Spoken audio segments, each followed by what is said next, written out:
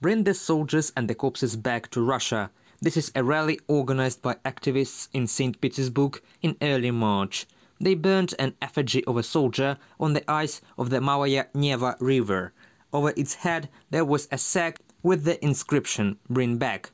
Everything would be fine, but one of the suspects is already held in a pre-trial detention center. A criminal case has also been initiated against the university student Sonia Semenova.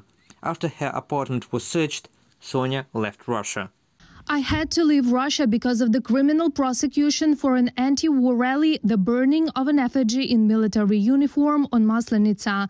Now I am safe in another country, but I can only return when the regime ends. My case is closed and I am rehabilitated. Imprisonment, apartment searches, funeral wreaths left on the doorsteps, and letter Z painted on the front door. This is how student activists are punished in Russia for their anti-war position. Moreover, they are even expelled from universities for liking posts that criticize the university management. An authoritarian country is such a system, such a model where everyone's rights mean nothing, where the ruling party has full power in all spheres of life. The door of a 22-year-old Moscow State University student, Dmitry Ivanov, was also spoiled. Unknown people wrote, "Do not betray the motherland," and drew the letter Z in white paint. Since the beginning of the war, Dmitry openly writes about the war in Ukraine on his Telegram channel. More likely, someone told them that they should go to these addresses and do it, and in return they will be rewarded. So they did it. On April the 28th, Ivanov was detained near the university building. He was arrested for 10 days, allegedly for posting in anonymous Telegram channels. It is possible to formally arrest me several times for a period of 30 days. Well, it will be unpleasant, but not as scary as war, so I'm mentally prepared.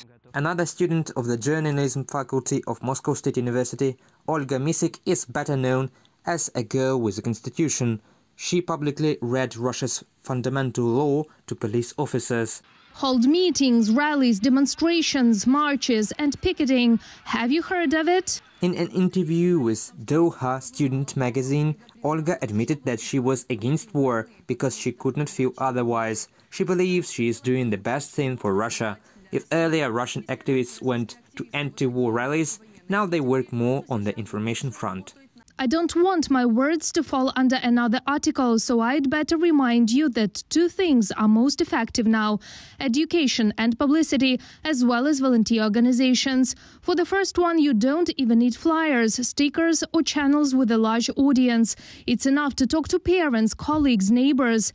At the household level, tell them about what is happening and try to convince them. This is the little that everyone can do, and such little activism should not be neglected. Many universities openly forbid speaking out about the war in Ukraine.